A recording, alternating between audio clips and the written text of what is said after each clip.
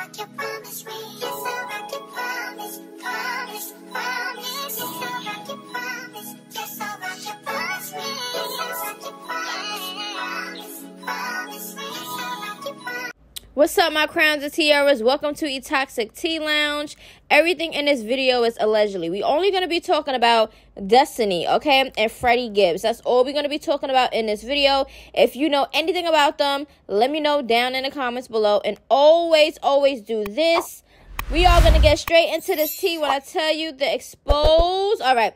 Now, y'all already know Destiny Cream. She's a porn star, okay? Now, she is saying that she is pregnant with Freddie Gibbs' baby. Yes, and they have been in a relationship before, okay? Nothing recently right now.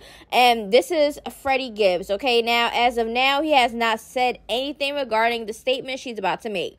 Now, she goes on Twitter and says, so y'all remember when I dated Freddie Gibbs, right? Well, let's talk about it with the popcorn and eye emojis, all right?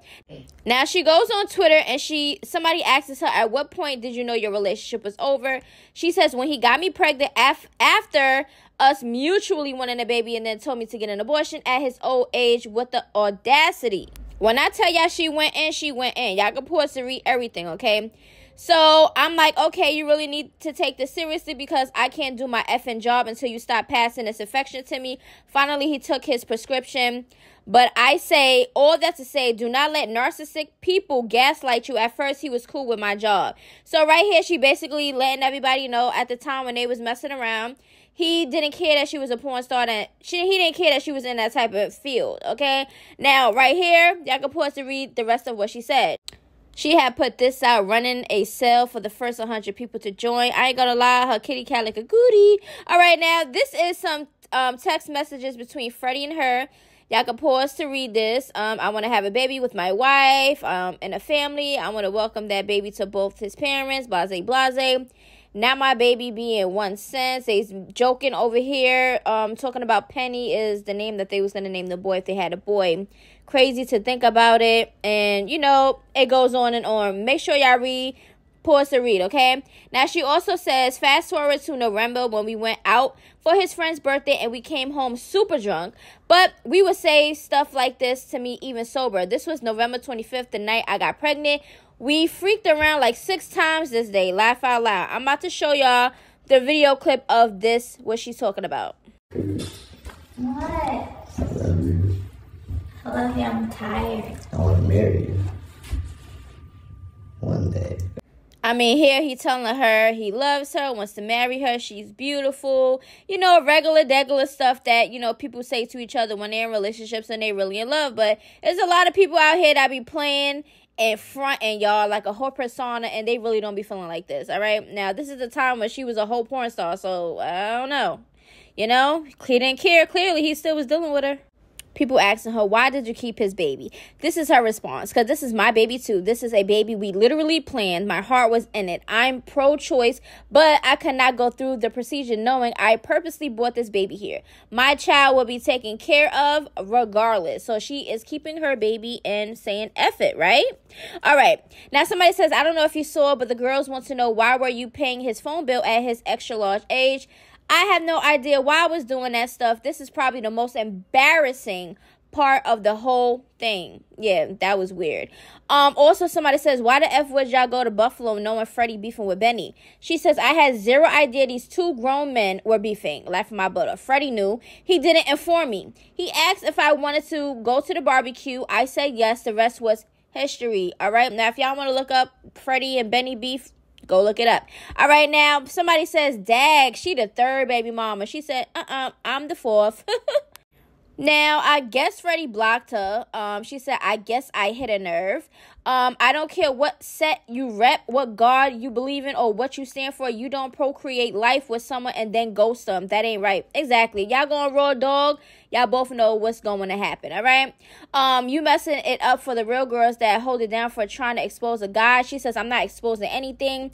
Exposing would be leaking our sex tape or doing some lame stuff like that. I held it down for him long enough and got no loyalty in return. But men and women go through it all the time. We always get used. You never appreciate it, right?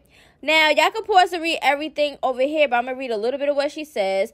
I made that thread so y'all won't be confused when this interview drops later. So, an interview is about to happen. I do not know where she's trying to go with this, but we shall see. I'm not coming on here to down talk Freddie. As you can see, it's all facts with receipts. Coming on here lying about him will be a different story. Now, y'all can pause to read the last of this receipt, okay? Because we about to move on to the next. All right, now she also says he never checked on me after, said the procedure, never called to confirm if I went through with it. I just simply never heard from him again. I get there and the doctor lets me know I'm closer to 12 weeks and I saw our little baby moving around and I knew then that I couldn't go through with it. After we broke up, I turned his phone off because I was paying his phone bill. So she's letting y'all know there. Now, these are receipts. Okay, Destiny, I love you. We don't have to go, we don't have to do this anymore. But let's handle our situation, whether you have the child or not. I love you. I'm here. Blase, blase. Pause to read the rest. Also, he said, well, adoption is out for me. He's not with the adoption. If we have a child, I'm going to raise the child. So he basically let her know, you know, popping his stuff, saying that he's ready to be a dad and all type of stuff. So basically, you know, a lot of people, I don't know, man. Yeah. I needed to get home, find out how far along I was. So I flew home. A couple weeks went by. When Freddie got home from Australia, we talked again in person. He was telling me how he wasn't ready for a child. This and that. Whole time I'm just confused because y'all had a conversation before that. Now she says, I'm so confused at this point because have we not been talking about having a baby for the last 8 months? Oh, well. And some more receipts, okay? He says, I miss you. No, that's not the case. I've definitely been trying to soak up this time and be off the phone, though. And the situation is a tough meet. Pause to read the rest. December 12th came around. I took a pregnancy test that was very faintly positive. I was supposed to get my period December 13th. So I was right around 4 weeks pregnant when I found out. So right here, she's basically letting y'all know around the time when she took a pregnancy test. It was around December 12th, okay? Add it up. Now, I'm going to just put my 2 cents to this because we about to wrap it up. The video's about to be over.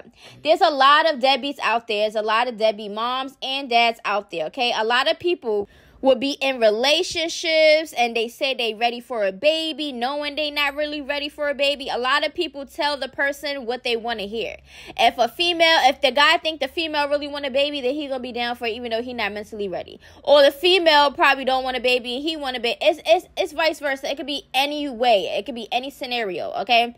But like I said, exposing a person online, deadbeat this and deadbeat that, let them be a deadbeat. Just do what you have to do as a mother. Period. What are you doing stressing yourself over somebody that doesn't clearly want to be a parent right now? Yes, y'all both laid down. Y'all both made that child, and it's both of y'all responsibilities regardless of anything. I don't care if the person say they're not ready or not. If you decide to go raw dog and some cootie cat, then you gotta deal with the responsibility that comes with it. Okay? And that's just my take on that. Point blank and period, okay? Now, a lot of us single mothers is out here, we doing the daggone thing, okay? It's not that hard. You just do what you got to do and that's it. Nothing is easy and life is a struggle on its own. So, of course, when you have a baby with somebody, you will want to have the family thing going on and you will want something positive to come out of that. Nobody really wants to be single parents out here. We don't choose to. We just decide to. That's it. But anyways, I love y'all. Let me know what y'all think about this. Any single moms or dads out there, let me know how y'all situation is down in the comments below. And what did you do to move on from it, etc., etc. Let me know. I love y'all. And until then, toodaloo.